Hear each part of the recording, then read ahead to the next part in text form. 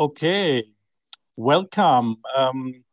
Schönen guten Abend. I wish you a very warm welcome from Innsbruck here to our book presentation slash panel discussion on the German translation of Michael Rothberg's not so new book, Multidirectional Memory, Holocaust Memory in the Age of Decolonization. So the German title, and then can show you the book here actually, the German title, Multidirektionale Erinnerung, Holocaustgedenken im Zeitalter der Dekolonisierung.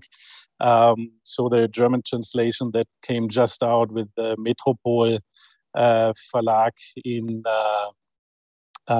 Berlin. And it's a great pleasure to welcome you here on behalf of the Institute for Contemporary History at the University of Innsbruck. And it's also a great pleasure to co-host this event with our friends and colleagues at the University of Graz, of the Center for South Eastern European Studies, which is Bilgin Ayata, who's joining me here on the panel. Bilgin, hi. Maybe you can say just hi, that you get into the picture. Yes. Nice. Hello. Thank you, Dirk, for the introduction, and also very warm welcome from my side to everyone who's watching now. Great. Thanks, Bilgin. Thanks for doing this little cooperation across Austria from the very west to the southeastern part of the country. It's also a pleasure to co-host this with our favorite local bookstore in Innsbruck, which is Lieber Wiederin, and you can order the book through Lieber Wiederin. So usually, if we wouldn't be in Corona times, we would have the book present, and if we could afford bringing Michael Rothberg over the Atlantic Ocean to Innsbruck, then we would have the book presentation at usually at this local bookstore in Innsbruck, which is our favorite location for occasions like that. And of course, a very warm welcome to our guest and to the main person tonight, which is Michael Rothberg. And he's coming to us from Los Angeles. So, Michael, maybe you want to say hi, that we can see you. Hi,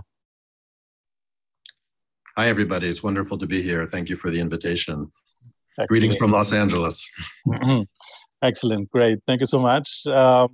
So really thank you for making this possible.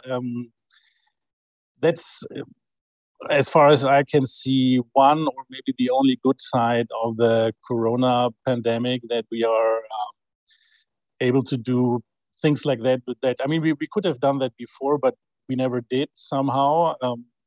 Although Zoom existed before Corona, obviously, and we know how it worked, but I think we usually didn't use it this way. So now it's much easier to bring people together across the globe for panel discussions like that, to invite them to our seminars and lectures and so on, which is really, that's one of the good effects of it. Makes it a little bit more global, also our classrooms and these events that we usually have only on a local level. So really thanks for joining me. I know it's very early in LA, only 9 in the morning, but thanks for being here with us. So let me maybe start by introducing very quickly our two guests, or my co-host and our guest, Michael Rothberg. Let me start with Bilgin Ayata, though. Bilgin is currently professor, as I already said, at the Center for Southeastern European Studies at the University of Graz, and she actually just moved to Graz, I think, last year, to this new position, so only took it up very recently. Bilgin studied at the University of Mannheim in Germany, and also at York University in Toronto, Canada, and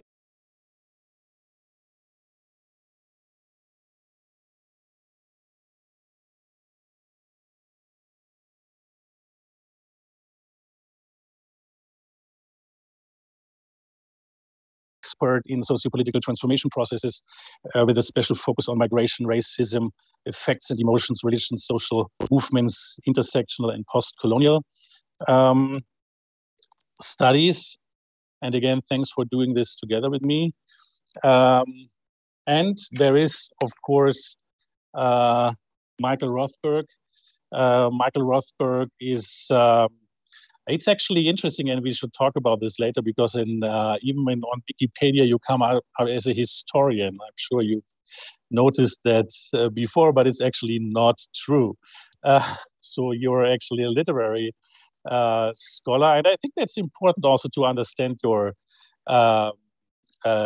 books and your approach to the topic, and maybe we can really talk about that later. So Michael Rothberg is currently professor of English and Comparative Literature and the 1939 Society Samuel Goetz Chair in Holocaust Studies at the University of California in Los Angeles, which is actually the chair that was held by Saul Friedlander before. Is that correct? Yes.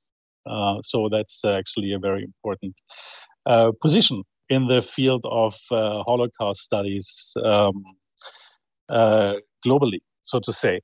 Michael held positions before at the University of Miami, and before he moved to UCLA a few years ago at the University of Illinois at Urbana-Champaign, where he was also the director of the Illinois Unit for Criticism and Interpretive Theory. Just to mention two other books published by Michael, and at least about the most recent one that he published in English after Multidirectional Memory, we need to talk about a little bit later, I guess. So this one, the most recent book of Michael, is The Implicated Subject. I also have it here again with Stanford University Press. The Implicated Subject, Beyond Victims and Perpetrators. So you can also see in the title that it's very closely related again to questions of not only Holocaust representation, but questions of how to deal in representation with, let's say, the Holocaust, genocides, and other mass crimes. Before he published Multidirectional Memory in English in 2009, let me mention Traumatic Realism, the Demands of Holocaust Representation. So you can really see that Michael is an expert in these questions of not only Holocaust representation, but started with Holocaust representation and then moved on to multidirectional memory, and we will talk about that in greater detail, what that actually means and what it entails. On the one hand, it's very weird to have a book presentation of a book that is already 12 years old, and we should also talk about that, how that feels for an author, because you would think everybody has read it already, because English is the global language of scholarship anyway, so why would you need a German translation? So that's one of the weird things. But at the same time, we are all confronted with the fact that the German translation comes at a very, significant point in time, where many of the things that you took up in 2009 in your important book are very much at the heart of public debate, especially in Germany. And the good thing is that the German translation of the book also comes with an interview at the beginning and a postscript that somehow locates the book in these current German debates, or not only the current German debates, but also what went on basically since 2009, and that's obviously a lot. I mean, just to mention a few things, and this year is also somehow part, I mean, it's not really part, but it's somehow a side effect of our lecture series on the German debate on the historian and thinker Achille Mbembe that started last year in Germany, and has still not come to an end as far as I can see. But when Michael's book came out, it also became somehow part of that discussion. So I would rather propose to call it now the Mbembe-Rothberg debate, because it's all is somehow implicated, as you would say, or interwoven with each other, and the topics that come up in the Mbembe debate are very close to the topics that you bring up in your book, Multidirectional Memory.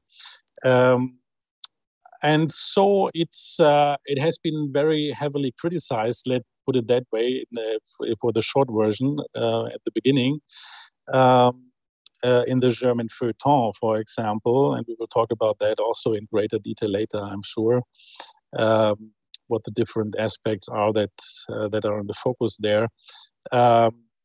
But that's the amazing thing of the book, that is actually 12 years old, and it's got translated only recently, that it's really in the middle of an ongoing, or at the center of an ongoing debate now, which is mainly a debate on the current status of Holocaust memory, not only in Germany, but worldwide. And how Holocaust memory relates to the memory of other mass crimes, most importantly of colonialism.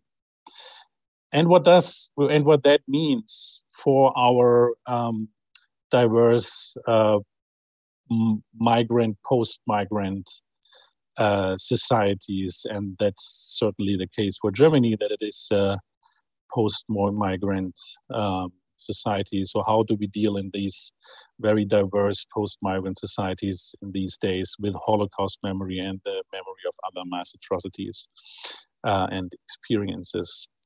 There are also other, let's say, extensions to this debate. One is a very interesting one on what some people call the Nazi Hintergrund, and Michael and myself had the pleasure to be part of that, also in a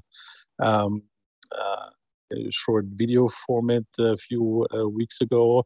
And that's also a debate that is very close, I think, to the issues that we are talking about here tonight, and that you brought up in your book and in your new book, The Implicated Subject. So that's also interesting.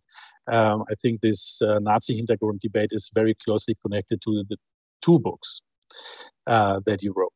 And we will also go into that in more detail a little bit later. So maybe that's for the beginning. It's really a pleasure to have you here. And so we have a very loose and informal choreography for this year. I mean, it's obviously needed if you meet on Zoom and not in real life. So our plan is that Michael will start with a statement on his book and on the translation of his book. And again, yeah, this weird thing of seeing your book back in the debate after 12 years.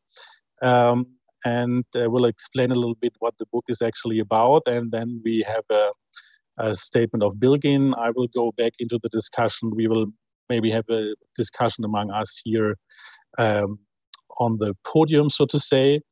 And then we are happy to open it up to you in the audience. If you go to the website, you will find the link for a chat, and you can type in your questions there in the chat, and Birgit and I will bring them up here then bring it up to Michael. Okay, so Michael, thanks again for joining us from Los Angeles, and the floor is yours. Okay, thank you. I'm really grateful for the opportunity to talk with Birgit and Dirk, who are two of my favorite people in general, but also two of my favorite people for talking about some of these issues surrounding the politics of memory that Dirk has already evoked and that we're going to go into, I think, in more depth. I'm especially curious to learn how some of these issues play out in Austria, if someone wants to talk about that, because that is a context that I really know much less about than the context in Germany, which I follow pretty closely, though in recent years from a bit of a distance as well, of course. I think it's important to say right at the beginning that this was not a book that was written for a German or Austrian audience. But more important than that, because it was also not a book that I wrote specifically for any national audience, is the fact that it was a book that wasn't really written for our present, right? It was, as you already know, published 12 years ago, and I started working on it 20 years ago, which is really kind of incredible. And what's striking to me is how, on the one hand, we're still talking about the same things. We're still talking about Blacks and Jews. We're talking about Israelis and Palestinians, especially these days. We're talking about identity politics and race. We're talking about the so-called competition of victims. It's not a phrase I particularly like myself, but it gets used, so I refer to it as an element of the discourse. Yet, on the other hand, despite all of those similarities, it also does feel like we're in a very different moment. And of course, much time has passed. And the context in Germany, where much of the reception of the translation has been so far, of course, is in some ways very particular and maybe has changed itself in recent years. And that's something we can talk more about. I want to start by giving a bit of a summary of the origins and the arguments of the book. I don't presume that everybody has read it or knows about it. And if you've read about it from in the hands of other people, you may have a distorted understanding of what the book actually is. So I'll try to clarify some of that, though certainly with an eye to the current debates and the reception in Germany. And then we'll sort of see how far we get, and I look forward to the discussion especially. So this is how I see the origins of the book now, and I'm not sure I ever put it in quite these terms before. What I would say, though, is that the book was written in response to the responses to the globalization of Holocaust memory that took place in the first decade after the end of the Cold War, right? My book is a response to the responses to that globalization, especially the responses that I found in the US, but not uniquely there by any means. And there are both similarities and differences across national contexts. This globalization, partial as it was, of course, was a continuation of processes that you could certainly trace back to, let's say, 1961 and the Eichmann trial. And that's a moment that's very important for my book, and I'll come back to it. Or if you like, to 1978-79 and the Holocaust miniseries and the impact that that had. But I do think that there's a qualitative as well as quantitative change that takes place in terms of what we could call Holocaust memory after '89 and at the end of the Cold War. Now, the responses to which I was responding seemed to be diametrically opposed, yet what I perceived was a kind of common logic underlying them. So the increasing presence of the Holocaust or Holocaust memory in the public sphere, think Schindler's List and the opening of the US Holocaust Memorial Museum, both 1993, a very key moment in this story, prompted some to worry that the Holocaust's prominence was blocking other histories from articulation. In the US, this was particularly about histories of slavery, but also the genocide of indigenous people. In other places, let's say France, and today in Germany, it has to do with the history of colonialism as well, of course. Now, the articulation of that worry, right, that the Holocaust was blocking these other histories from being articulated and remembered, then prompted a response from those invested in the promotion of Holocaust memory to a prominent place to assert that the presence of these other histories would relativize or even deny the Holocaust its rightful place in public consciousness, right? So so what you had then common to these two positions were rather symmetrical worries about what I came to define as the logic of the zero-sum game. Right, the idea shared by the adversaries in this exchange, if you could call them that the presence of one group's collective memory necessarily displaced the collective memory of another group, right? Too much Holocaust memory means not enough memory of slavery. The memory of slavery would somehow relativize and deny the prominence of Holocaust memory. What I came to see, though, is that if you looked at this debate from a bit of a greater distance, if you sort of zoomed out from the perspective of the participants themselves, that things actually played out differently. And that the so-called competition of victims, or what I rephrased as competitive memory, actually produced more memory, right? Not less, and could not be described according to the logic of the zero-sum game. We talk, in other words, this was a key feature of my argument, more about colonialism and slavery today because we talk so much about the Holocaust. And in fact, I think I'd say that we continue to talk so much about the Holocaust today because we're also talking about colonialism and slavery. And there's a historical dimension I'll come to as well, which complicates that even a little bit more. Now, in Germany today, to make my first kind of reference to the current debate, I do think that things are playing out differently. I don't see the same, this is something we could debate, I don't see the same kind of symmetry between the contested positions that I noted, especially in the US context in the early 2000s. Rather, what I see, and it's complicated for sure, and I'm happy to talk more about it, debate it. I see an official consensus about the importance of preserving the place of the Holocaust in public memory. I see attempts at relativization of that centrality by the right, especially, AfD, et cetera.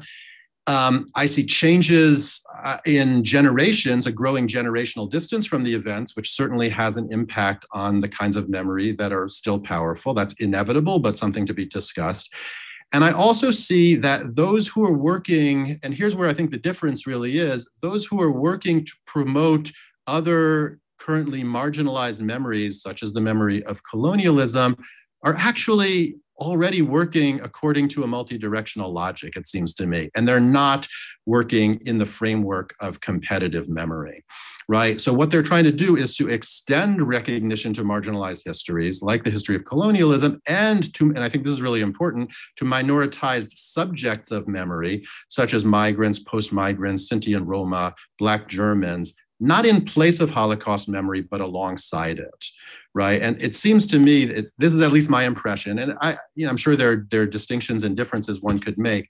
I don't see two sides pitted against each other. I rather see one side, in fact, already kind of employing a certain kind of multidirectional logic and drawing on the productivity of memory.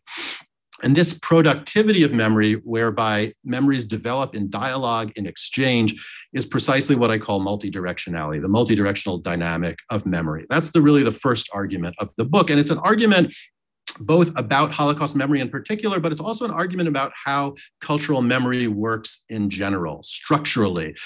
In my understanding, cultural memory is structurally multidirectional. And there are two then further correlates which comprise the other two major arguments of the book. The first is that we need to reconsider how we write the history of memories, and we need to write more entangled histories of memory.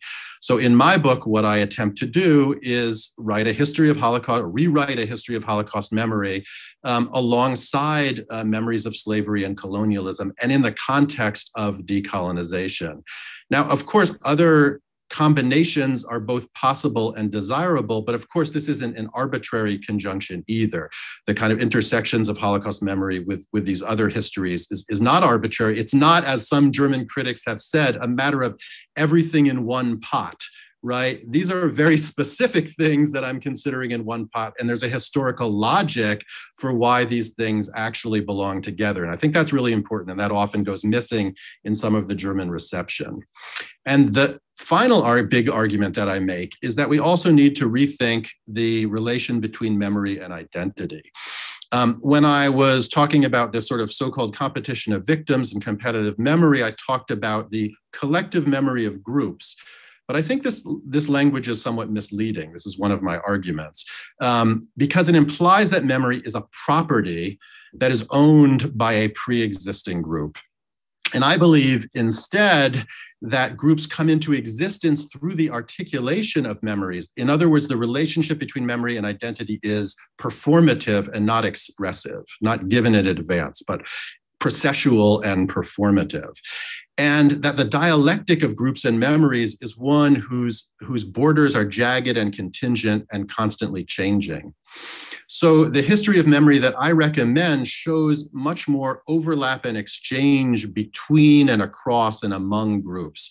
So just to give a kind of quick shorthand example of what I mean, if you look at the motifs of, say, Exodus and slavery that actually serve as sites of intersection and exchange between Jewish cultures and Black cultures, broadly conceived. And that's the sort of thing that I'm interested in. I think that's an important part of the dynamics of memory that hasn't always been appreciated.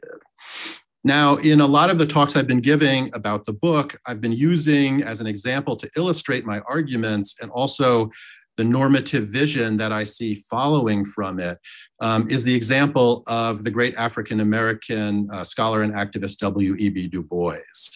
And I'll do that briefly here, pretty briefly, because people may have caught this in other venues or in things I've written.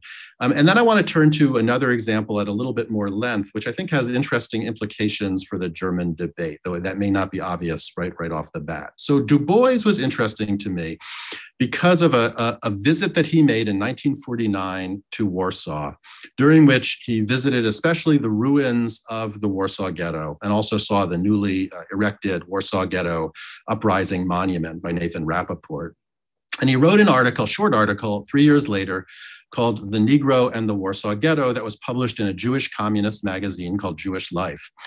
And in that article, he describes the relationship between anti-Black violence and the genocide against the Jews in what I think are really quite productive and fascinating terms. And it's important to remember that he did this at a moment when there actually was no broad public understanding of the specificity or uniqueness, as we might say today, of the Holocaust, right? This is an early post-war moment when people were mostly talking about Nazi atrocities in a very generalizing way.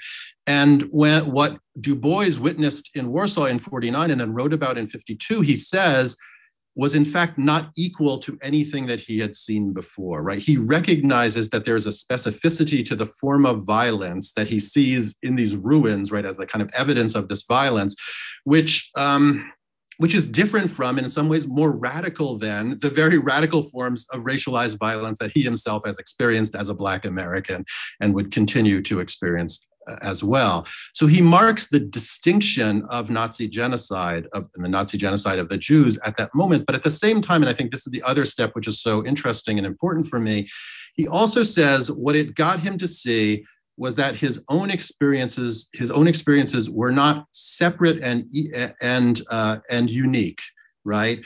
So what the violence that he witnessed was not equal to other forms of violence, but at the same time, it kind of relativized his own position and got him to think relationally about how historical violence works. And it's this combination of the recognition of the specificity of different histories, but also the possibility of relationality in the interest of constructing solidarities across group identities, which for me is the kind of normative promise, the potential for solidarity that can emerge from the structural multidirectionality of memory. My argument is not that this is always what happens. We know very well that comparisons with the Holocaust are often done in ways that are in fact very competitive, sometimes even violent. But there's a kind of potential for solidarity that comes out of that relationality, that multidirectionality that I found in Du Bois, and not only in Du Bois. But I wanted to move on to another example. As you see in the example of Du Bois, and this is true of many of the examples in the book treated overall experiences of victimization at the hands of different regimes of racism, which could, at best, create certain forms of cross-cutting solidarity, as in the example of Du Bois. But I want to actually evoke an example now of what you might call multidirectional perpetration, to show how the dynamics of multidirectional memory can function, right, in other ways as well. And I think this has interesting implications for the German case, as I'll try to argue. A central figure in my book is the French police chief, Maurice Papon. So I want to just say a few words about him and then kind of draw out the implications. Papon served in 1939 and 40 in the colonial infantry for the French in Libya, Syria, and Lebanon, and then was called back to Vichy, France, and given the position of Secretary General of the police in the Gironde region, which is where Bordeaux is. Bordeaux, I think, is the capital of this region. And he was given also the position of supervisor of Jewish affairs, where he deported around 1,600 Jews, including 130 children under the age of 13. So he was quite closely connected to the genocide of Jews in France through his work in the police force. After the end of the occupation, after the end of the war, he was sent to Algeria where he took part in colonial policing, various practices of torture and repression in Algeria in this period right before the beginning of the Algerian War into the start of the Algerian War of Independence. And then he was brought back to the metropole and became chief of the Paris police, where in 1961, he was responsible for a massacre of up to 200 peacefully demonstrating Algerians in the streets of Paris who were protesting against a racist curfew. What's interesting is that though his metropolitan police work and his colonial police work were sort of public knowledge, were obviously well known, his Nazi collaboration was not until much later. It was only in 1981 that became known in a newspaper expose. And then it took another 15 years or more before he was put on trial in the late 1990s and rightly convicted for his crimes against humanity in the deportations, but not at all tried and not at all convicted for what he had done in the colonial period or the period of decolonization. So not for the massacre of 200 Algerians in 1961, not for torture or anything like that. Yet still in the context of his trial in the 1990s, the history of this October 17th, 1961 massacre did start to become better known through the testimony of Jean-Luc Einaudi, who's a non-academic historian who had done some of the most important work at the time on recovering the history of the 1961 massacre. So this trajectory is fascinating to me for a number of reasons, which I think are relevant to some of the points that have come up in the German reviews and discussion of my book. So some of those major issues concern the question of German responsibility, the specificity of German responsibility for the Holocaust, the relationship between colonialism and the Holocaust, and more broadly, the methodological and ethical questions of comparison and of coming to terms with the past in comparative contexts. So I want to make 4 points, and then maybe I'll stop at that point and we can open up continue with the discussion. So first of all, Papon is a Mensch mit Nazi-Hintergrund, I think one would have to say, referring to that debate. He's a person with a Nazi background, but he's not German, right? So he exceeds the demand, which I think is present in a lot of the dominant German discourse, to hold on to the uniqueness and absoluteness of German responsibility. Right? So in other words, he brings to view the fact that the Holocaust was only possible because of a trans-European collaboration. And I think that's really important. And of course, that's well known, but it's being marginalized in the debate for explicitly political reasons, it seems to me. And I think this plays out most importantly in relationship now, not so much to France, where again, this is sort of well known and has been debated over many decades, but especially in relationship to Eastern Europe, Poland, and Hungary, where there are very important debates going on right now about the complicity of local people in the genocide, which are being essentially repressed by right-wing authoritarian governments. And I think actually the German discourse is playing into that, perhaps inadvertently, but in the insistence on the absoluteness and uniqueness of German responsibility, they're giving kind of cover for some of these far-right governments in Poland and Hungary. So that's point one. The second point is that it shows that the relationship between colonialism and the Holocaust is not, and it's in my book or in reality, a linear movement from colonialism, from the former to the latter, right? From colonialism to the Holocaust. One of the critiques of my book has been that I imply somehow that colonialism, or that Jürgen Zimmer for that matter, implies that colonialism has caused the Holocaust, that there's a linear causal relationship. That's not at all what I argue in my book. I don't think it's what Jürgen Zimmer argues either. In fact, the relationship is much more complicated. As the example of Papon shows, it's multifaceted and it's nonlinear. And in this case, you might even say that the Holocaust crimes are a training for colonial ones, right? Although, of course, the colonial relations also precede the Holocaust. And I was just looking again at this important book about the 1961 massacre by Jim House and Neil McMaster called Paris, 1961. And they write, while talking about Papon's biography, what I just sort of summarized for you, they say, historians have failed to note that the techniques deployed by the Vichy regime to locate and identify the tens of thousands of Jews who could conceal themselves by merging into the vast anonymous crowds of the towns and cities were similar to the methods later used to track Algerian nationalists and to locate members of the minority community embedded in the total French population. So methods developed, in the deportation of Jews were then exported to Algeria. And what they also emphasize is the circulation between metropole and colony, right, of the various personnel involved, again, both in Vichy era deportations, but also repression of Algerians and of the anti-colonial movement in Algeria. So that's a second point. The relationship between colonialism and the Holocaust, as I understand it, is not linear, but is in fact quite multifaceted and complex. Can't be reduced to the kind of caricatures that have been used to criticize my book, I think. Third, I think it's important to emphasize that those colonial crimes remain unprosecuted and only partially remembered, right? So although this is a story about French colonialism in particular with Papon, I think it shows the extent to which colonial era injustices remain unaddressed. Right? Though I think there's important movement on this issue going on right now in Germany and elsewhere about justice in relationship to the colonial past. And that holds true for memory as well. And this is my fourth point.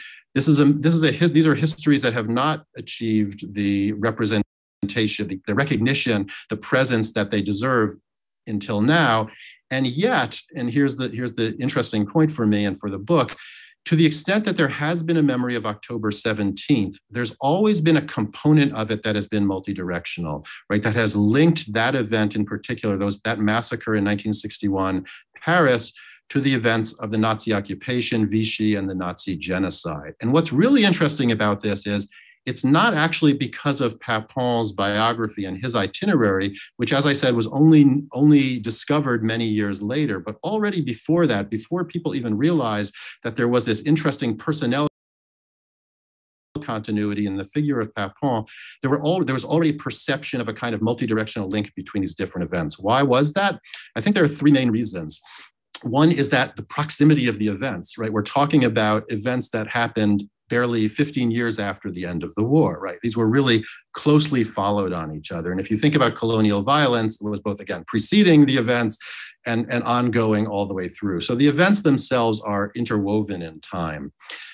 Second, there is the presence of actors in both of these histories. Papon is one example, and his whole network of perpetrators brings together these two different histories, but also, and this was the focus really primarily in the book, people who were victims and resistors during the Nazi occupation were often also resistors during the Algerian War. So you have kind of personnel continuities, as it were, linking these two different histories. And third, there was a perception that the forms of violence being deployed in both instances were similar, not identical, but similar.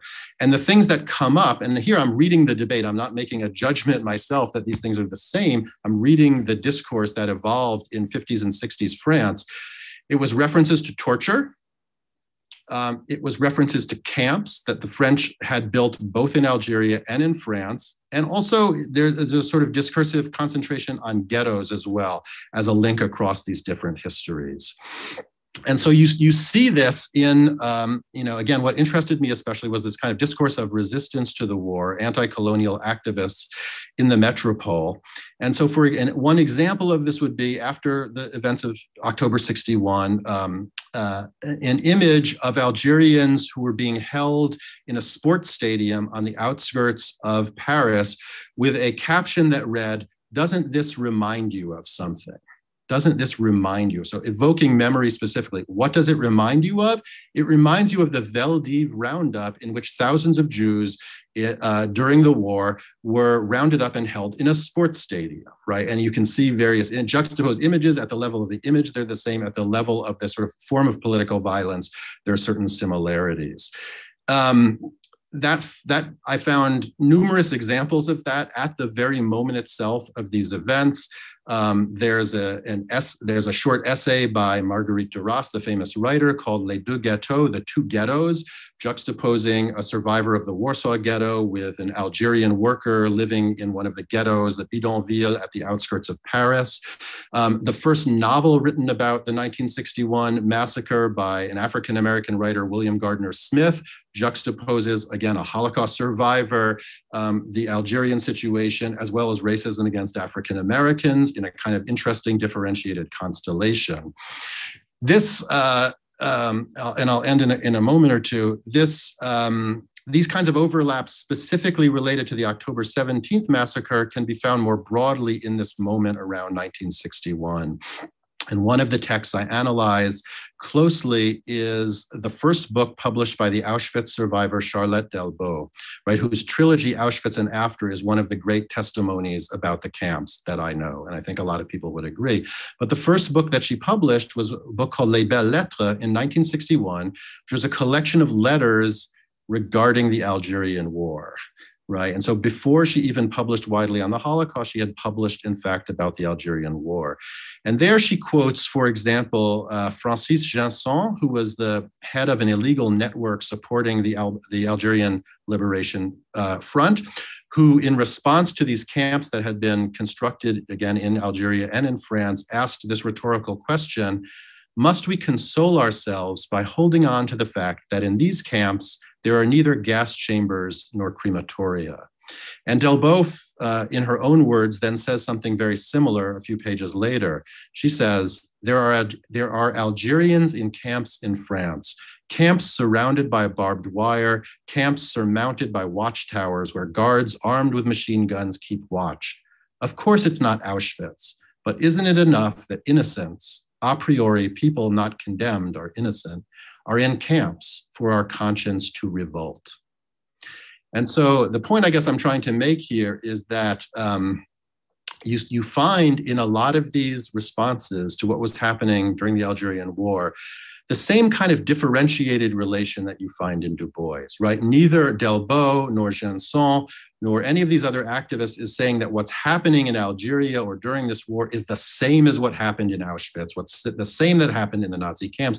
What they're saying is it can't help but remind you of that, right? So this is about, in other words, memory. It's not about creating identities between different histories. It's about asking the way that histories of violence evoke memories of other histories of violence, and that coming to terms with those histories, remembering those histories is always going to happen, I think, inevitably in these relational comparative ways, right? And as a scholar, I guess what I was trying to do was to understand that dynamic and to try to take it for what it was and to try to analyze it. This is not necessarily the way that I would go about doing politics, but I think it's the way that politics often happens.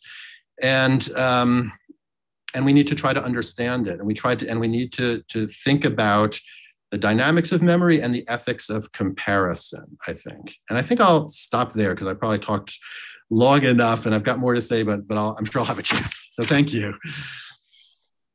Excellent.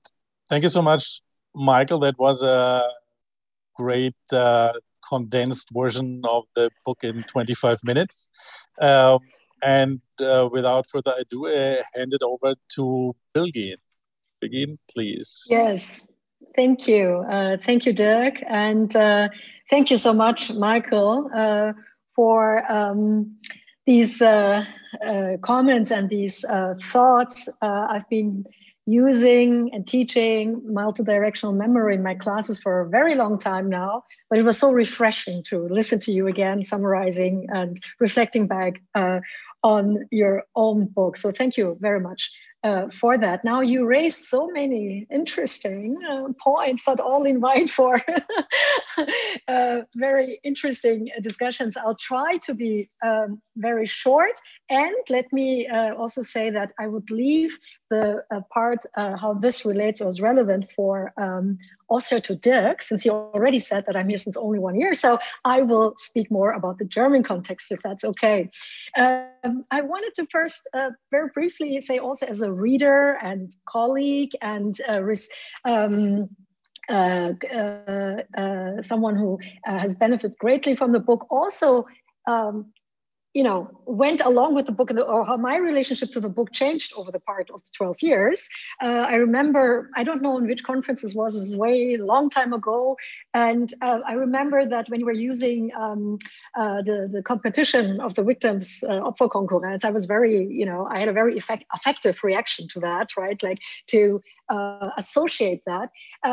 And later on though, over really at the time then, this was at the context, and I want to mention those two different contexts because I want to carry it for a minute out of the colonial context. At that moment, when I was first reading your book, I think it was 2010 or 9, I was mostly engaged with the Armenian genocide, where in the context of Turkey, exactly this notion at that moment, a similar competition for memory was going on with regard to Kurdish violence against Kurds and Armenians. So, right, and this association of this kind of competition amongst the victims had an immediate, protective, affective reaction. And I do think, though, and maybe this is here again, our very interdisciplinary panel that we're having today, right? From coming here also from very different disciplinary backgrounds. It seems to me, though, I think that what mattered to me very much was this notion of recognition. Right? And if we look at this from the perspective of memory, we can maybe speak of this kind of a competition. But when we look at recognition of those genocides that are recognized and those who are not, there is a problem, right? What kind of an agency do you have to enter such a competition? That was what I was grappling with. And then I was at the FU Berlin, at a free university in Berlin. And you know the story, Michael, but I was back then teaching at the Otto Suhr Institute, which was home before it became the building of the Otto Suhr Institute, was the Kaiser Wilhelm Institute for Eugenics and Genetics. And when you were entering the building, there was a plaque, commemorative plaque, because not only Mengele had been teaching there and doing race research, but it was the offices of Eugen Fischer and Otto von Verschuur. And there was this plaque that one could not even read. And it was only referring to the race research that was conducted from 33 to 45. I mean, that was the commemorative plaque, but of course, the history of race research begins much earlier during German colonialism, when Eugen Fischer was himself in what was then Southwest Africa and today's Namibia, and bringing skulls, right? So in that time, I discovered another important part and power of the book, which is in addition to its intellectual and analytical power, there's something extremely, I think, very in your comments, you were just saying, well, that's politics, but it's also really extremely useful to engage in political conversations. I mean, the book, in the way, I mean, not only the concept itself and the idea of multidirectional memory, but the book is a conversation facilitator, and it really is distinctive in that regard. And I find that this is a very, very important aspect. It would be too long to go in detail into that engagement back then. at the Otto Suhr Institute what kind of discussions were there, but when bringing in the concept of multidirectional memory, a very different discussion became possible. And that was my own encounter in political terms with this, with the power of this term, right? So in that way, I think it's really important and very good that is now translated also. And I've been following the discussions it has received. I mean, Dirk already mentioned it, really very, very large attention, considerable. I mean, not every book is being discussed so much. And the Member Rothberg affair has been occupying now quite a bit, the German newspaper, the feuilletons. And following that, and there are two, I'm not sure if I should be hopeful or depressed about when reading some of them. And I think I decided I'm both. There's definitely a good reason to be both hopeful and a little bit depressed. So the hopeful part, I would say, is really when looking at this very strong, passionate and affective responses when the book is being discussed, right? And you see that there's a really strong involvement in that. And I see this as a notion for hope because at least there's no apathy and disinterest, but obviously it really pinpoints to places, right, that were waiting to be energized in that regard, right? So I don't, even though the opinions or the debates, the quality of the debates, can be discussed, but there is something happening.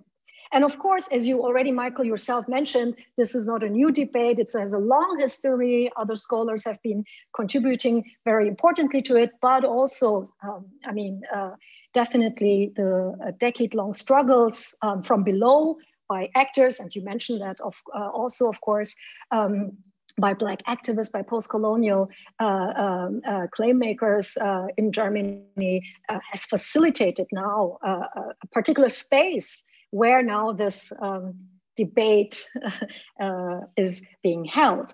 Now, that's where then the depression notion comes in a little bit. And so I'm really a little bit still surprised when I read some of the debates in the media or also in historical journals and reviews. I'm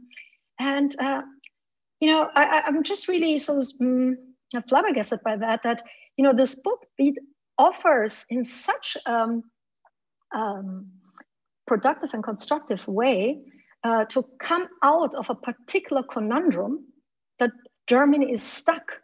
And it's, it actually gives the opportunity to come out in dignity from a situation that's actually pretty, let's call it conundrum for now, but the asymmetry of recognition, the fact that the place that Germany globally, and you address that in the globalization of the Holocaust discourse, and Germany was referred to here as the important paradigmatic example, how to institutionally engage with that, and was used also as a model.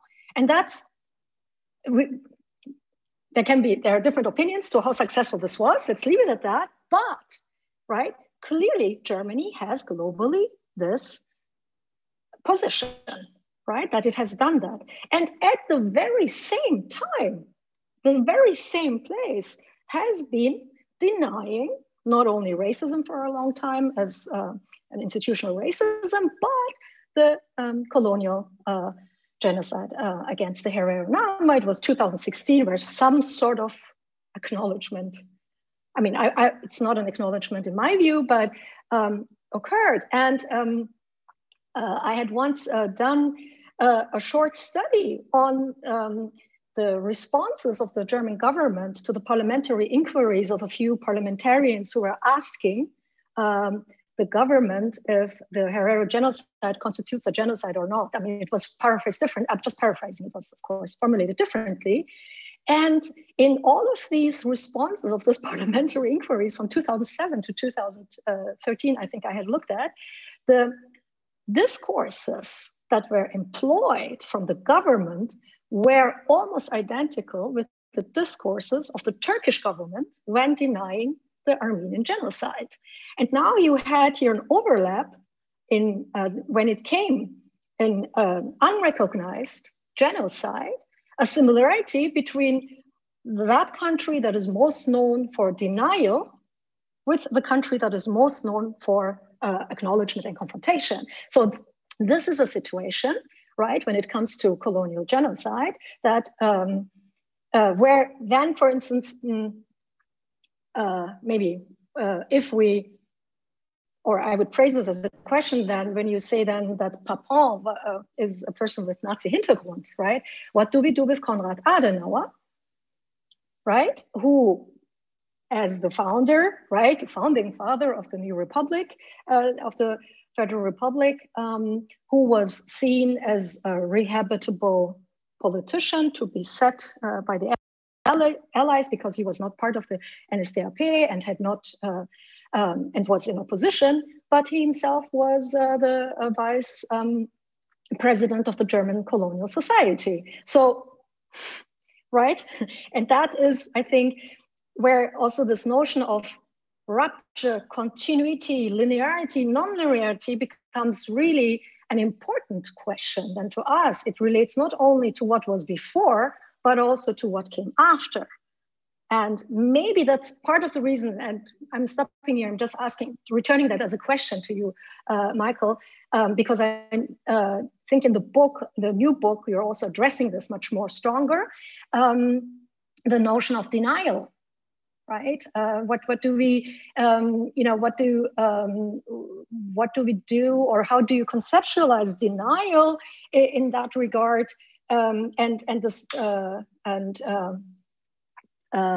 the context of looking at multidirectional memory, or the potentiality of multidirectional memory for denial. It seems to me that denial so often is misunderstood as a lack of knowledge, or something, it's just not known enough, right? There's not enough knowledge about a particular crime. But when looking, especially in some of the debates and reviews that related exactly to your book, I was thinking, no, this is another good example how this is a matter of cognitive dissonance, of being very well able to acknowledge one thing and absolutely not being able to understand the very other thing, right? And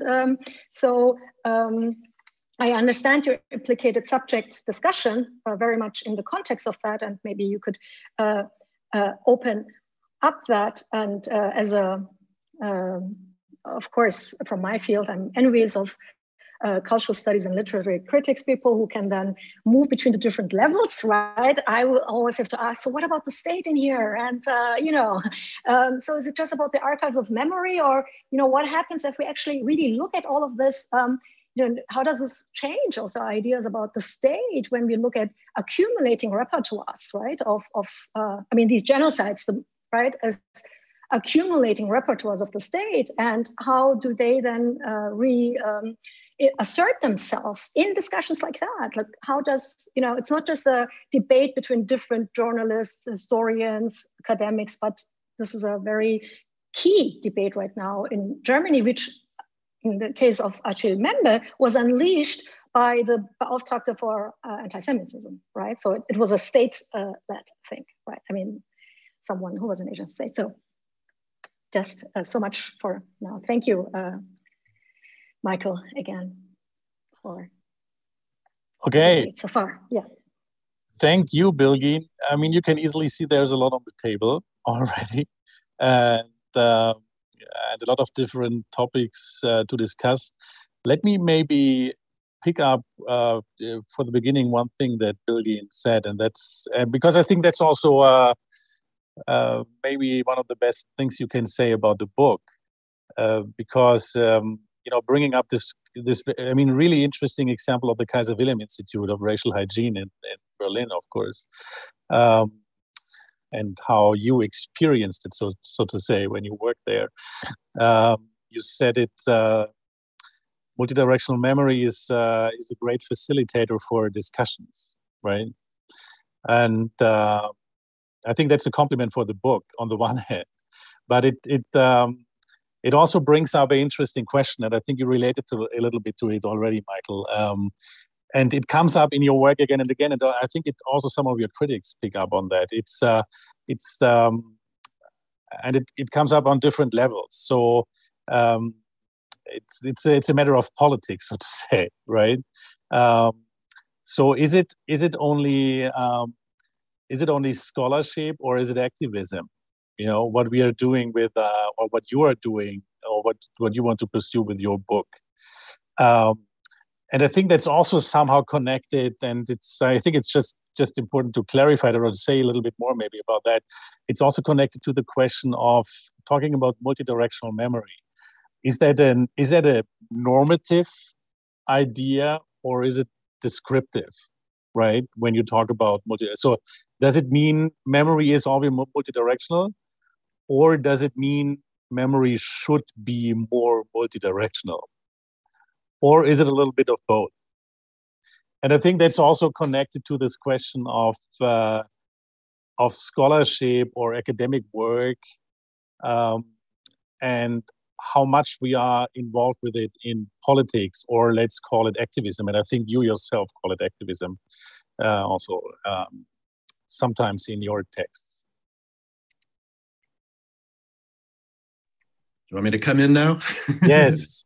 Okay. Yeah, there's so much. Thank you both. Thank you, Bilgi. And that was really, really interesting. And thank you, Dirk, for focusing those questions in that way also. There's a ton to talk about, and I don't know if I can put it all in a good order exactly. I mean, I guess I'll start by one of the things I was thinking of is one of the paradoxes of the German reception in relationship to the earlier reception of the book, or the reception of the English language book, let's put it that way, is that the reception of the English language book was primarily scholarly. Now, I have over the years, of course, heard from artists, in fact, who've been inspired by the ideas. I have heard from activists. I've heard from young Jewish activists in recent years, you know, trying to mobilize this for contemporary political uses in the US during the Trump regime, for example. So, you know, there have been those kinds of, people have picked it up in those ways, but really overall, it's been a scholarly reception. And it's been a good scholarly reception. It doesn't mean everyone agrees with it. It doesn't mean everyone has only positive things to say, but it became a kind of standard scholarly text, especially in the field of memory studies, right? So there are different fields intersecting here. There's Holocaust studies on the one hand, there's memory studies, there's the disciplinary differences that Bilgin alluded to, which are of course real as well. I tend to work in a kind of interdisciplinary way, but coming, as Dirk said at the very beginning, from literary studies, literary and cultural studies. I mean, that's certainly the field from which my own work comes. In contrast, right, to this scholarly reception of the English language version, the German reception, so far at least, has been very much a public reception, right, a feuilleton reception, as you've indicated. And that has a very different dynamic, it turns out.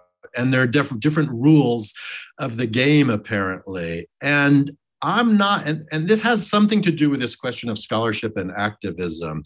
The reason I'm a little bit sensitive about that is because I often feel like the book is being received as if it were a political manifesto, which maybe at some level is not totally false. I'm not going to disavow that, but it is first and foremost a work of scholarship. And I feel like so much of the critical reception has not actually engaged with the scholarship, right? And has jumped to various kinds of conclusions based on what they think I'm saying or what they think about me, or just the terms of the current debate, public debate, not starting with Mbembe, but certainly that's a key moment of it. And I jumped into that debate as well, of course. So, you know, I have only myself to blame, I suppose. So partly I do want to insist that there is a scholarly argument. There's even a historical argument, though I'm not a historian, not the history of the Holocaust, the history of memory, right? It is a book that's about the history of memory. And that has often not been picked up on, right? And so, you know, I noticed, especially in the first few, you know, negative responses in Die Welt, in the FAZ, even in the Taz, we could talk more about that later. I'd love to talk about that.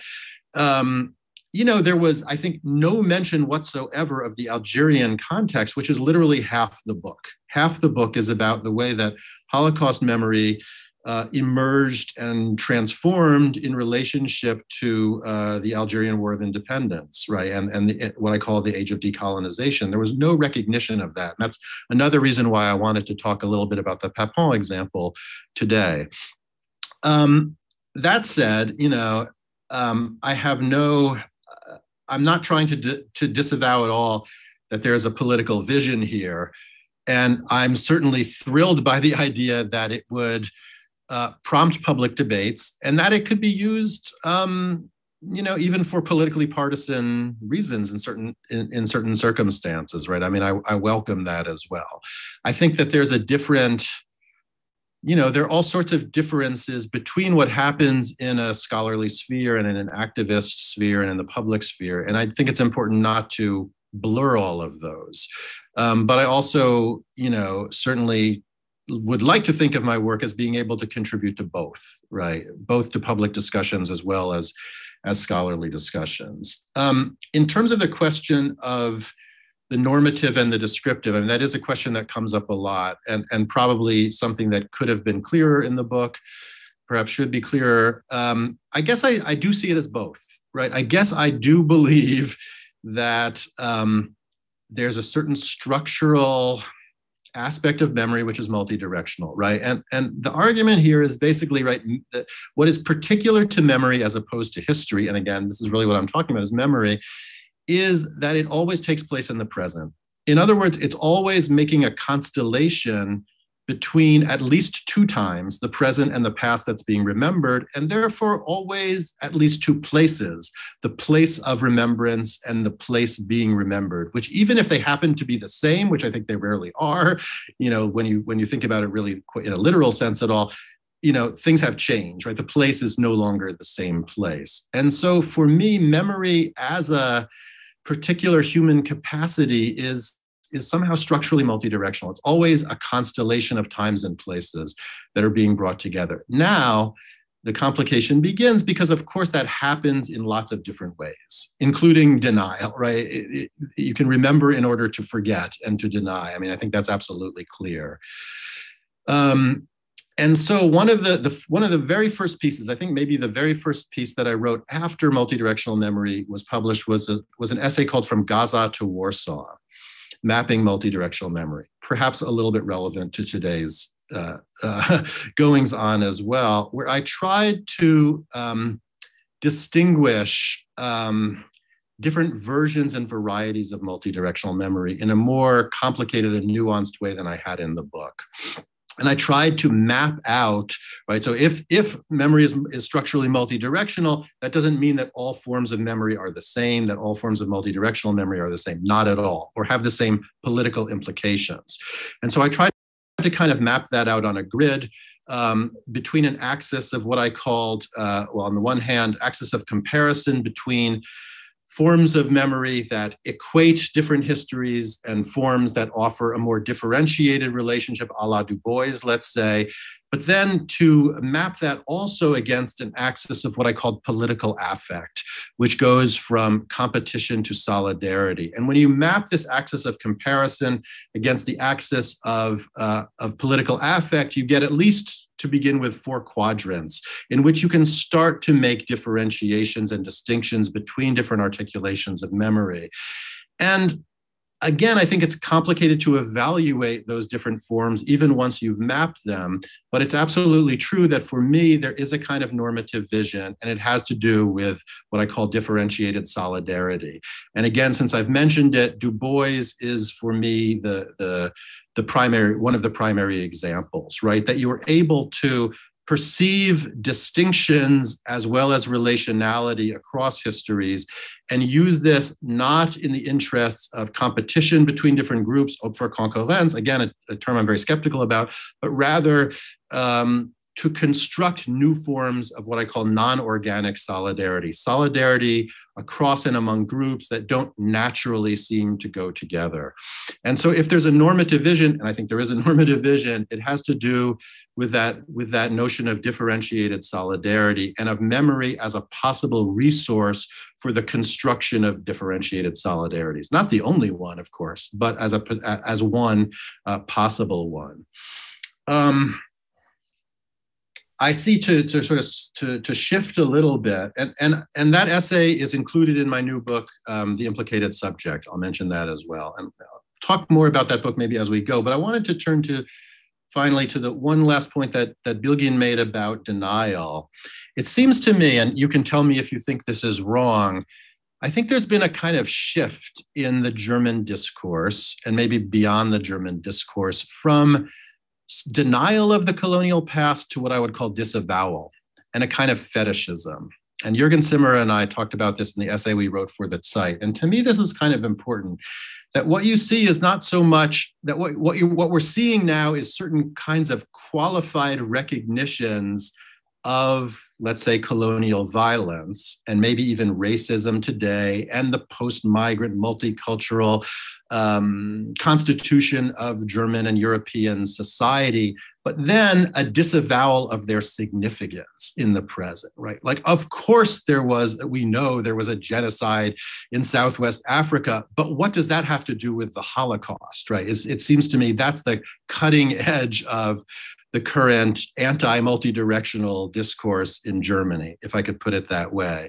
Of course, we live in a multicultural society, but that doesn't mean we should change our memory culture in any way, right? And so here's where I think that the singularity of the discourse of the singularity of the Holocaust in Germany is playing a very different role than it did in the 1980s in the Historikerstreit, when Habermas, I think, was absolutely right to intervene against the relativizations of people like Nolte. But what I came to realize in thinking about the Mbembe affair and the kinds of questions of comparison that have arisen today is the issue isn't really can you compare, it's how you compare and why you compare. And that the problem with the Nolte position was its attempt to exonerate Germans, right? To exonerate German responsibility for the Holocaust. And the comparisons that I see today among decolonial activists, among Black Germans, post-migrants, is not about disavowal of German responsibility. It's in fact about the multiplication of German responsibility, right? It's about recognizing that one can be responsible not just for the unique Holocaust, but for all sorts of other forms of historical violence that maybe aren't unique, but are nonetheless are no less in need of recognition, reparation, and solidarity than the Nazi genocide of European Jews is. And this is a question I'd kind of like to ask back to you guys, is what do people think follows from the insistence on the uniqueness of the Holocaust? I literally don't understand this. Are we only responsible for historical events that are unique? No, I mean, that just seems crazy to me, right? That just seems crazy to me. And this is where it does connect to my book, The Implicated Subject, which is really a book about rethinking historical and political responsibility. And in some ways, it's the multidirectional version of historical responsibility. It says, the fact that you're responsible for, that you may be collectively responsible for the Holocaust does not mean you can't also be collectively responsible for other histories of violence, and that the recognition of those other forms of responsibility in no way relativizes or erases the form of responsibility that you've been holding on to, in this case, that of the Holocaust. So I'm really kind of baffled by the discourse, but it seems to me that there has been a kind of switch from a straight up denial to a kind of disavowal of the implications. And the sociologist Stanley Cohen has this book called States of Denial. And he has something he calls implicatory denial, which is where you're not denying the facts, you're denying that they have implications for the present. And that's what I see as sort of the cutting edge of the discourse today. Actually, there are coming in more and more questions from the audience. And let me just say to the audience, please feel free to type in your questions. It would also be nice to have your name with it, but you can also do it anonymous anyway. But so that's the wonderful world of the internet. But it would be nice to have a name with it, and feel free to ask whatever question you want to. So now we actually arrived at the current German debate, but I wanted to do a little detour first. I'm not sure if that makes sense, but also, you know, going back to what Bilgin said about denial, because in multidirectional memory, you talk about screen memory, right? So Dekerinnerung, so the Freudian term of screen memory, and you're starting the book in 2009, so to say, or whenever you started writing it, discussing the interesting question: why is there a Holocaust museum at the National Mall in Washington D.C., but why is there no place to remember the history of African Americans, slavery, racism in the U.S., and so on, right? And I mean, that tells you something, of course, what happened in the meantime, right? I mean, in 2009, if I'm not wrong, was also the year when Barack Obama became president of the United States, right? And in the meantime, of course, we have, like, in 5-minute distance from the White House and from the Holocaust Museum in DC, we have for a few years now this very impressive National Museum of African American History and Culture. So I was just wondering, to take this little detour, so also to talk a little bit about not only about Germany and the ongoing German discussion, but also what happened in the States in the meantime, and to remind us that at least the beginning of your book it's a very U.S. American perspective, so to say, right? I mean, it's situated on, talking about place and time. It's situated at the National Mall and what is remembered there.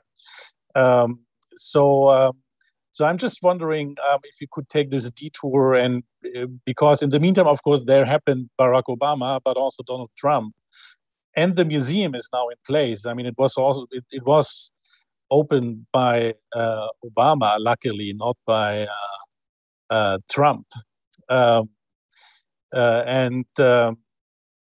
also what went on, of course, in the last years of the Trump presidency, and now the Black Lives Matter movement again, and so on and so on.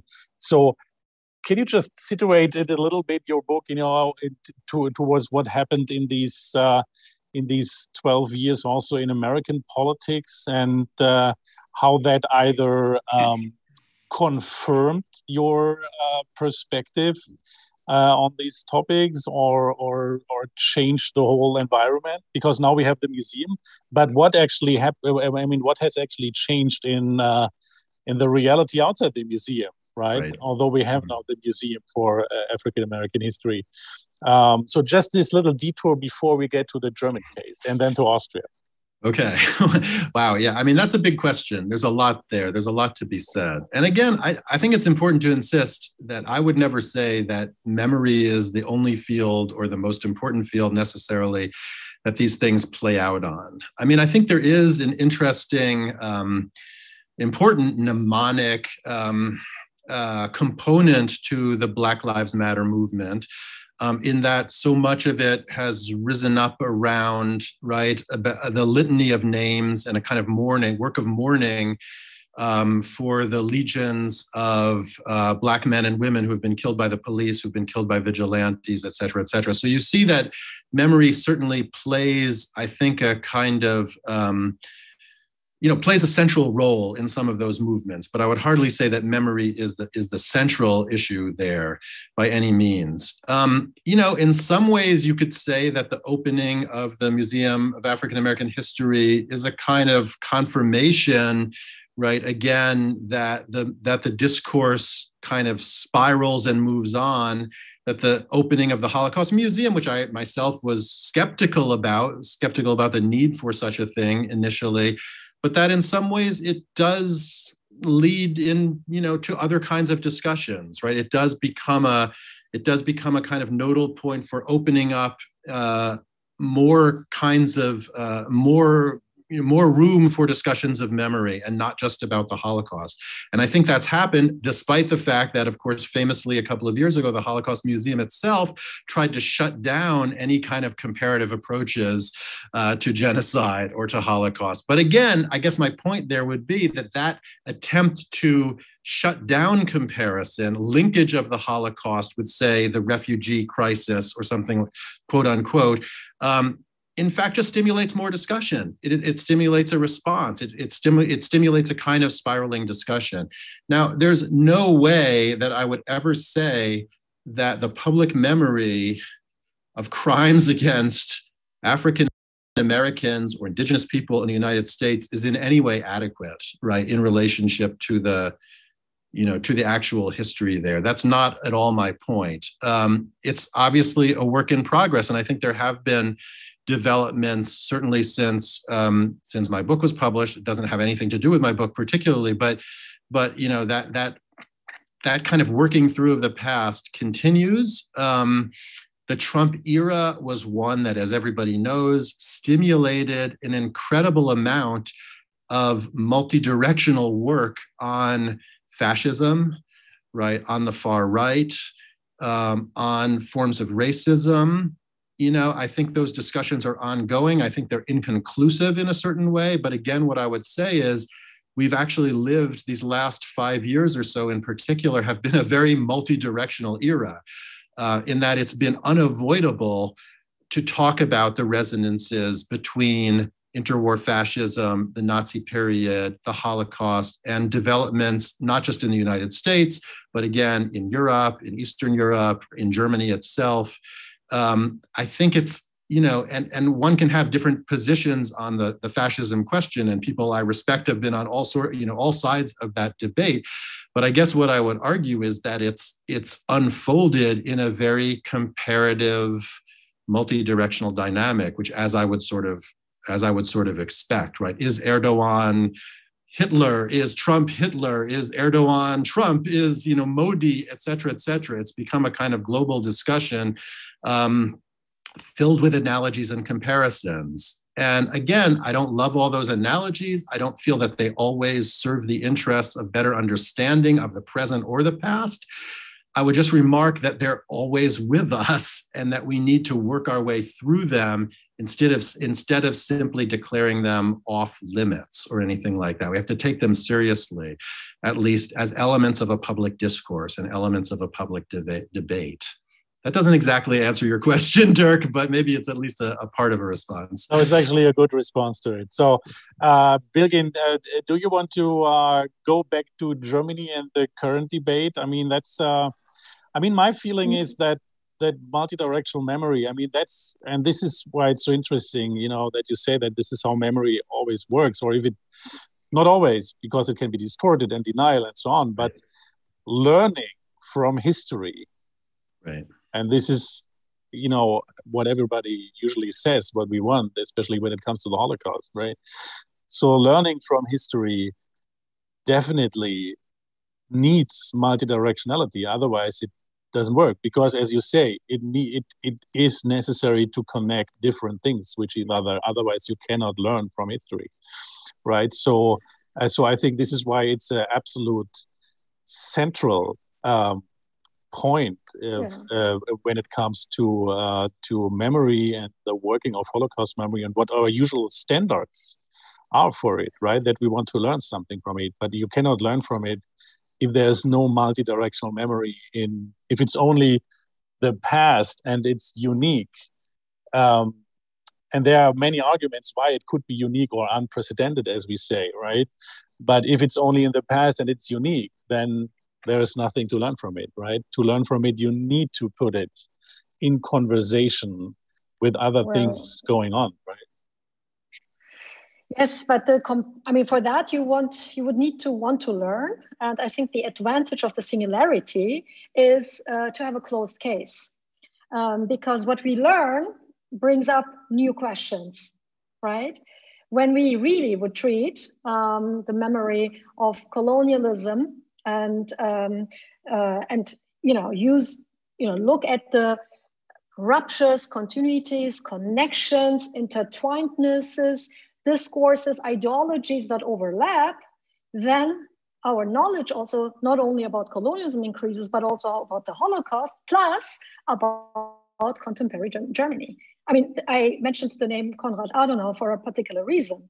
Right now, I fully agree with you, Michael, that the discussion is not the same one. Definitely, it is a much more sophisticated one. It's not outright denial. So in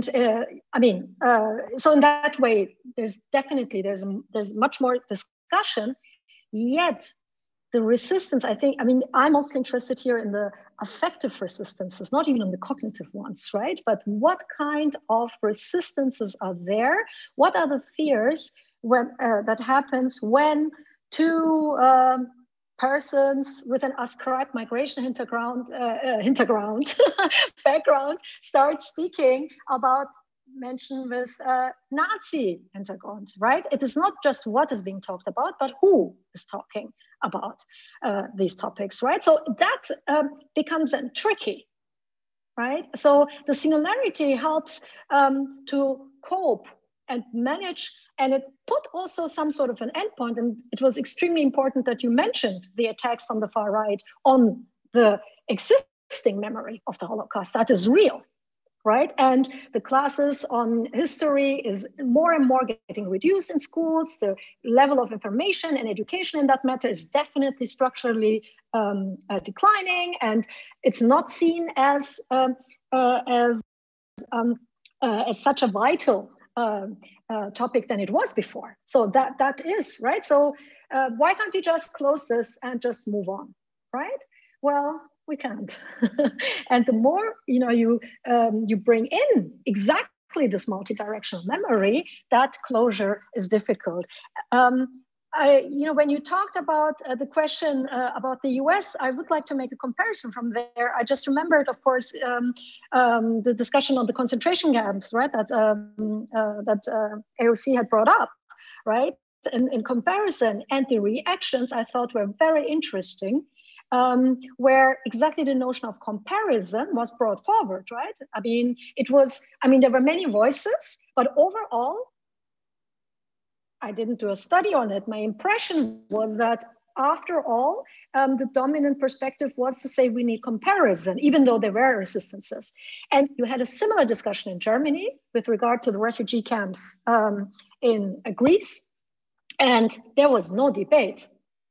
You don't make that analogy. That does not, that's just a no-go. You cannot say concentration camp to that. So that there is a difference in that. So while there is change, I would agree, I think the limits of the discourse are still quite strong, right? But, of course, what do we measure it with? I think the example with the Nazi Hintergrund showed it also in the German context. So much what kind of emotions is again evoked when you just turn, right, and say something and adapt to that, how much affective responses come. But absolutely, these discussions are there. And I think this is exactly the point, right? Like to look that no matter how much you also want to put a restriction to this memory or to the borders of this discourse, nevertheless, it's get permeated. And I think this is exactly maybe also, what you were pointing out to with the, when you said that it is multidirectional overall, the discourse. And I think, yes, definitely, that is something to observe. Mm-hmm. Yeah, I think so many questions flowing in. So yeah, no, there's a lot to. I just quickly, in response to what Bilgin just said, I think this distinction between opening and closing is really important to me, right? Because I think our discussions about these matters are always have to be contextually sensitive. And again, this is, in broad terms, the distinction I'd make between the debates of the 1980s and the debates today. In the 1980s, the comparative turn by the relativists like Nolte was in fact an attempt to close down discussion, right? To kind of, again, to end German responsibility, to end the importance of the Holocaust. I think today, it's the singularity thesis which is being instrumentalized to close down discussion. You're not only of what is discussed, but as you said, Bilgin, also who gets to discuss it, right? And especially when we're talking about minorities and people with migrant backgrounds, et cetera, et cetera. And I think today, at least, it does seem to me that the comparative turn is a way of keeping things open, right? Again, keeping responsibility, keeping the substantive responsibility for the past open, and thinking about how it how it exceeds the boundaries of what we think we already know. And I think that's so important. It doesn't mean that all comparisons therefore are good or all comparisons work in that way. Yes, there are relativizing comparisons. I absolutely believe that. And again, that's why I kind of created this map to try to make some distinctions. But it just seems to me we can't proceed without comparison because it's a basic component of human cognition. Right? It's better to work with it and through it. And I think, and I like the criteria in a sense as, are we keeping the memory open or are we closing it down? And I think especially in a moment of generational change, we need to be making arguments for why young people today should still care about this, why they should still learn about this history. I don't think we can take that for granted. And again, I think despite the risks, one of the ways of doing that is to connect it to other ongoing things that are important to them in their life and important to us in our lives too, right? It's not just a generational thing, but I think this is a necessary part of historical education, as Dirk was saying earlier. No, right, exactly. I mean, I think keeping it open means learning from history, right? If you don't keep it open, you cannot learn from history, right? So it's, exactly. whatever learning from history might mean, right? And as historians, I guess we are very skeptical that people ever learn something from history, but it's nonetheless that's our societal, idea of if we confront ourselves with these histories, right? That we want to learn something. If we close it, we cannot learn anything from it. But let me take another detour, and not to make it only as a presentation of your old book, but also your newest book, because it's very closely connected to it, and you alluded already a little bit to it. And there's also a question in the chat, which is somehow, I think, connected to it. Why are ontologizing and groupist categories like migration background and Nazi hintergrund suddenly introduced here? So maybe very briefly, because I think, your new book, The Implicated Subject, is extremely closely connected to multidirectional memory, and somehow, is my feeling, comes directly out of it, right? And it tries to find a new language for talking about responsibility, right, in our societies, especially when it comes to complicated pasts. And it tries to find a language beyond these usual categories we use, like perpetrators and victims and bystanders, especially in Holocaust studies, of course, but also different from which might be the closest term to it, complicity, right? But also, just to take a fresh look at the question of responsibility. Again, an extremely important term also for the German discourse on the Holocaust, of course, right? Responsibility is one of the key terms for that, why it's also in the transgenerational dimension it matters, right? Is responsibility. So I wonder if you can say a little bit about this new project, or this, it's not new, it's already published. So, but this most recent book and this idea of the implicated subject, because you also, there is a autobiographical element a little bit in there, right? And that somehow relates, I think, to this question that is brought up here in the chat, right, with these ontologizing groupist categories and the talk of Nazi hintergrund. So maybe you can, I don't want to spoil it, but so maybe you can say a little bit about that, because I think it's illuminating also for this whole project. Yeah, thanks. Yeah, no, to take up that. Sorry, sorry, can I just add another question, because that fits in there? So just go ahead. Because that just perfectly fits that we have another one in there, and I think it's in one package you can do that. Multidirectional perpetratorship also worked in other ways. For example, former Nazis who then became military advisors in Egypt or other Arab states. Do you find it opportune to mention that, or would you then undermine the idea of solidarity between victims, the Holocaust victims, and the colonized? So the notion of solidarity and responsibility is also important in your new book. So I thought maybe that Okay, yeah, I don't know if I can answer that last one so satisfactorily, but let me start from the beginning, start from the top, and see what I can do. Yeah, I recognize that issue about the question about ontologizing, and certainly not what I would want to do. And I think sometimes maybe our language can, especially in informal settings, can kind of point that way. But I would put a lot of those terms in quotation marks, and would try to work against any kind of ontologization, for sure, while still recognizing that subject position matters. And in some ways, that's what my book, The Implicated Subject, is about. It's about subject positions and not identities, right? And so what I'm trying to do is to understand how questions of responsibility can be thought outside the binary between victims and perpetrators. Not because I don't think there are victims and perpetrators in real life. Of course there are. Perpetrators should be held accountable. But what I'm trying to get at is that I think most histories of violence and exploitation and injustice are not just performed by perpetrators, but facilitated by what I call implicated subjects. People who, in all sorts of indirect ways, contribute to the perpetration of various forms of violence or to processes of exploitation.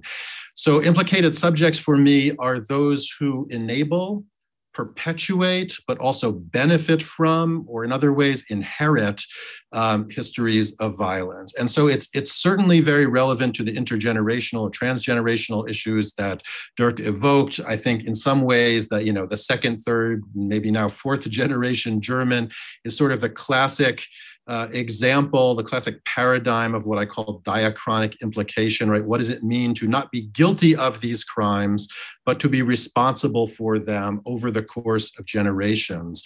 And so this does have to do with memory, and it does in some ways grow out of multidirectional memory. But there are, two shifts, I think, in the first book. One is from a centering of the category of memory to a centering of the category of responsibility, which is not the same.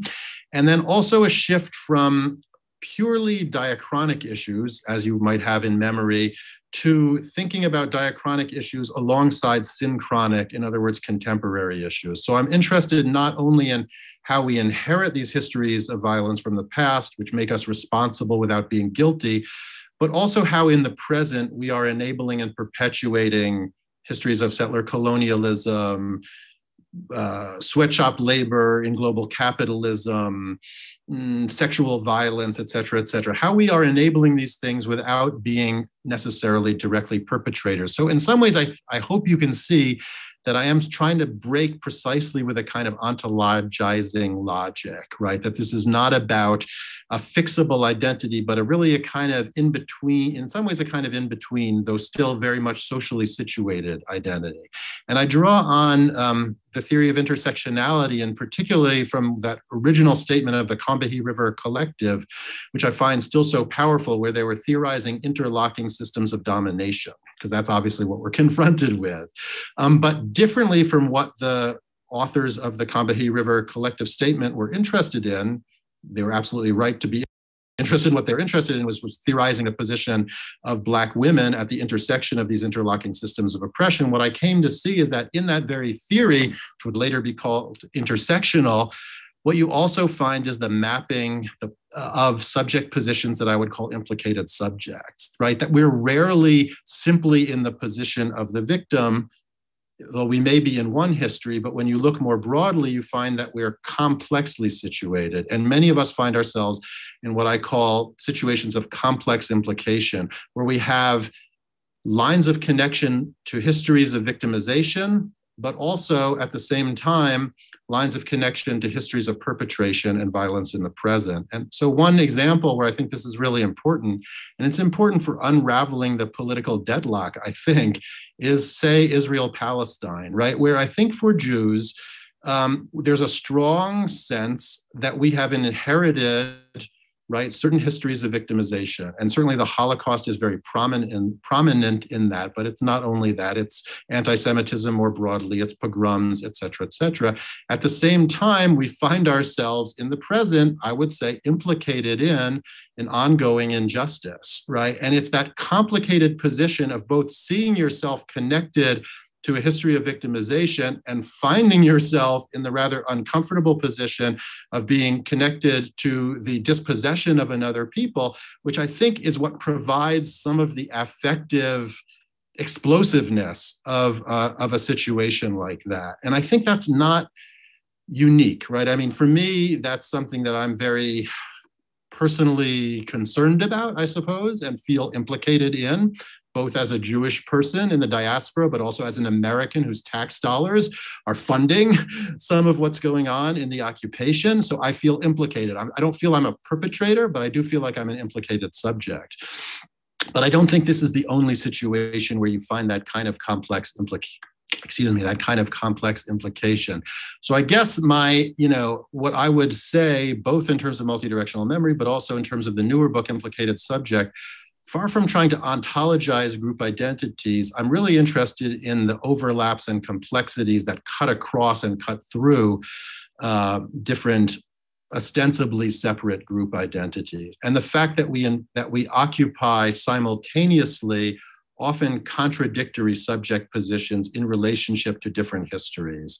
And that's what I'm really interested in. And I just feel I do feel like that has a kind of political public import to clarify analytically those complexities, right? And that politics unfolds in ways that are very urgent, but also at the same time require a kind of unpacking and a kind of analytical approach to understand what's going on, and also to understand the reactions that people have to what's going on.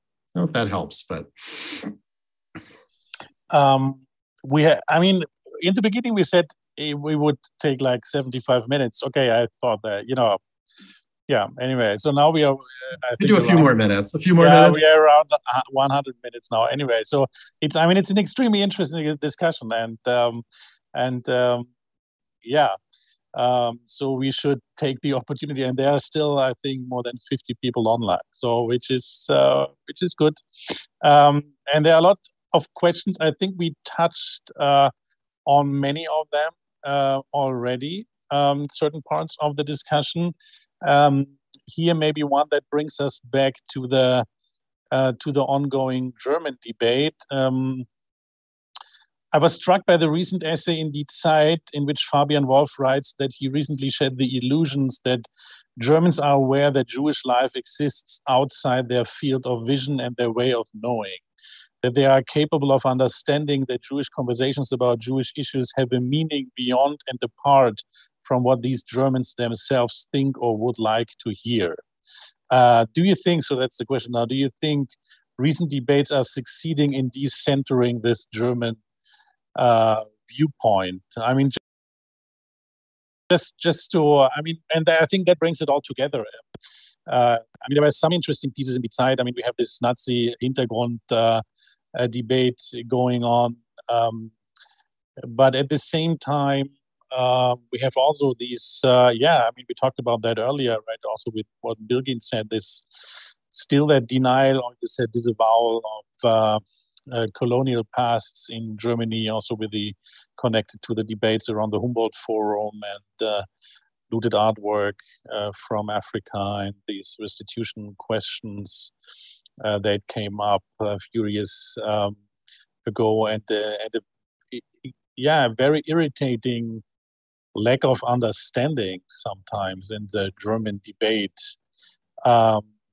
First, when it comes to Jewish issues, also when it comes to colonial pasts and issues. So, but then at the same time, you see this generation of, let's say, weird term, I hate it, but nonetheless, new Germans, bringing up all these questions. And again, what you said at the beginning, taking this history seriously and keeping it open. I think that was one of the most important points for me in this debate on the Nazi Hintergrund, right? There is a young generation of new Germans that takes this history seriously, is seriously interested in it, keeps it open, and asks interesting questions. And you might not always be the same opinion, but that's, in my understanding, that's taking history seriously, right? And asking just what is on the table, right? and connecting it to the present. So I think this is what we always wanted, right? Here it happens, and everybody says, "Oh no, you cannot do it." Right. And so, because as Birgin said, the wrong people are doing it, right? Are you allowed to talk about this? So I don't know. I mean, I as a historian could never do that. You are a literary scholar. So what is your outlook on the future of German memory? Going from here, from these weird debates since the last year. Yeah, thanks. Thank you also to John Caitlin, I think, for that question. Exactly, right. Yeah, the Fabian Wolf essay in Die Zeit is absolutely essential reading. I know a lot of people are reading that. I hope if you haven't read it, you will read it, and I really hope that it will help people to start to think differently about some of these questions. It was so powerful, it seems to me, and my sense is that people are taking it seriously. But so have the recent debates succeeded in decentering the German viewpoint was the initial question. I guess I'll go back to what Birgin said in response to the debate about the translation of my book, that she felt both hopeful and depressed. And I think that seems about right. I mean, I think the situation is contradictory, is my sense of things. That on the one hand, there is a strong, I would say it's the dominant strand. I don't know if it's dominant in terms of absolute numbers, but in sort of discursive power at the very least, in places like the FAZ and Die Welt, et cetera, which is, as Jürgen Zimmerer and I called it in our essay, it's a kind of provincial term.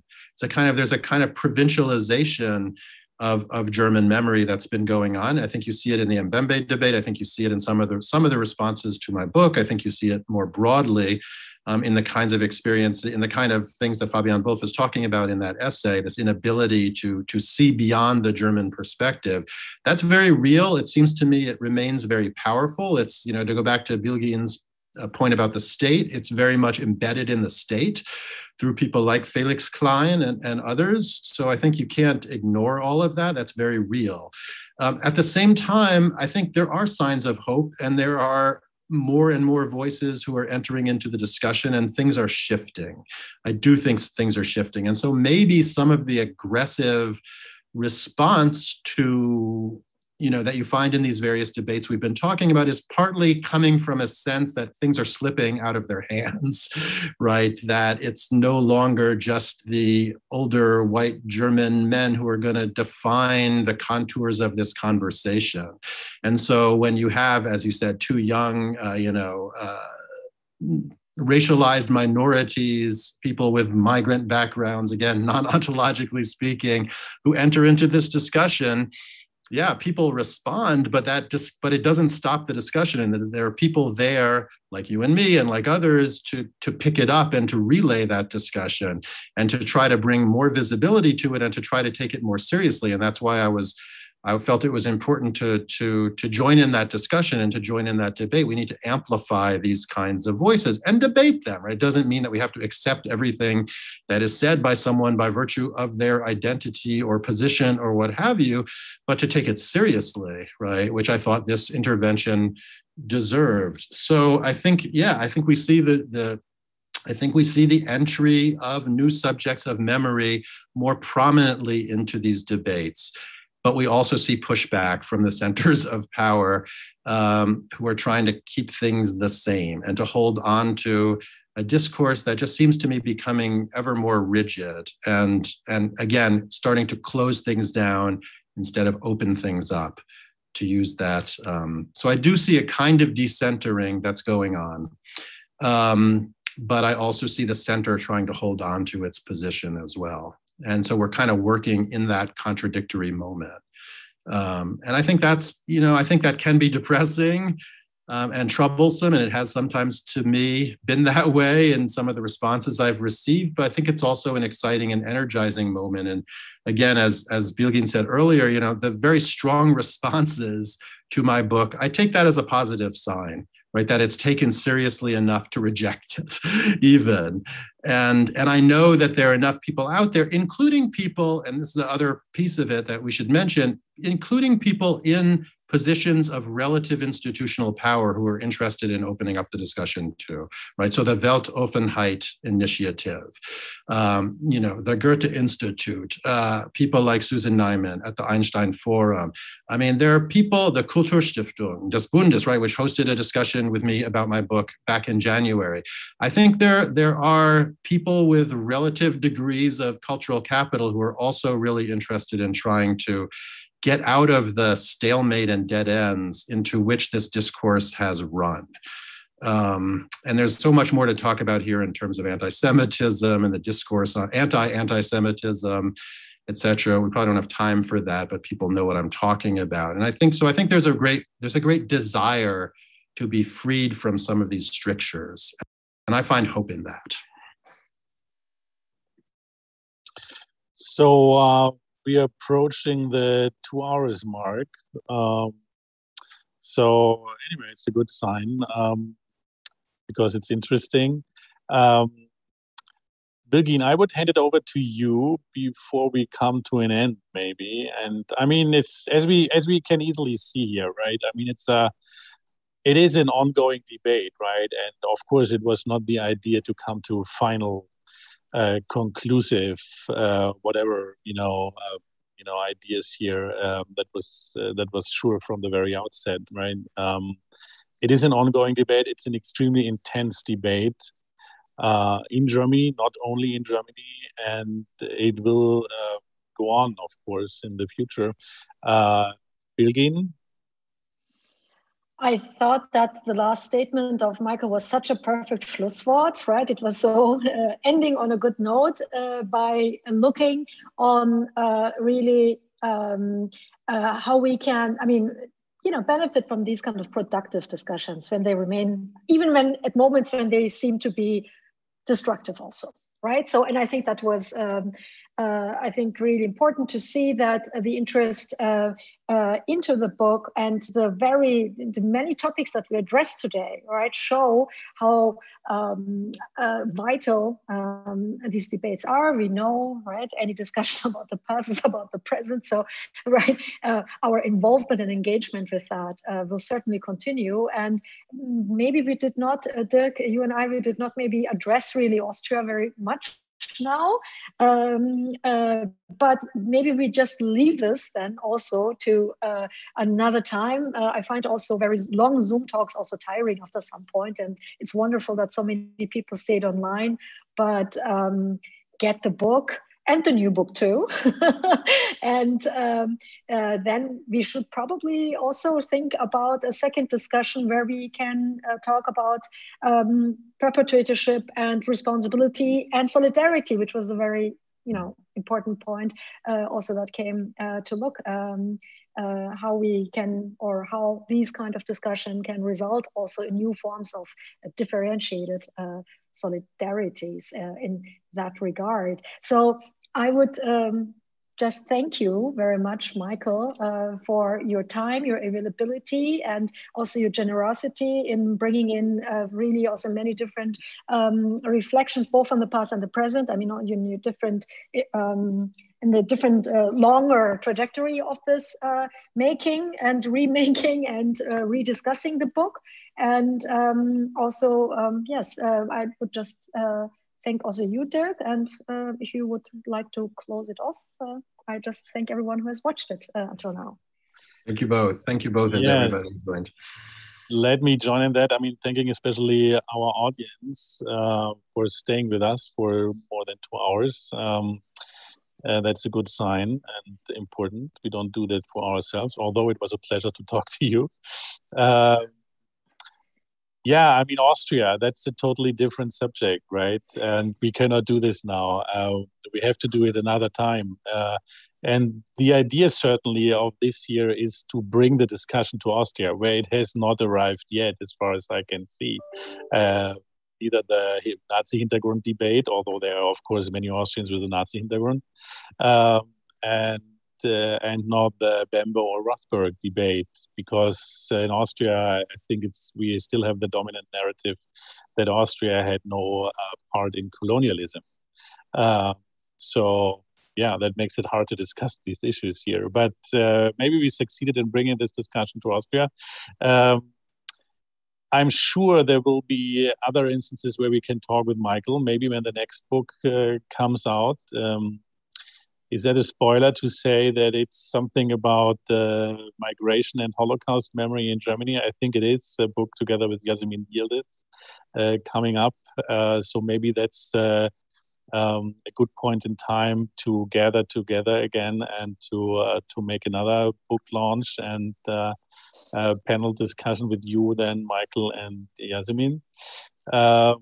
I'm looking forward to that. So thanks again to Bilging for co-hosting this for our colleagues and friends in Graz. Thanks, Michael, for your time in Los Angeles. And thanks again to the audience. Thanks also to Markus Dietrich and Christian Kons, who made it technically possible tonight. And I wish you a good evening and all the best, and hope to see you soon again in real life. Bye-bye. Bye, Michael. Bye, Birgit. Bye-bye.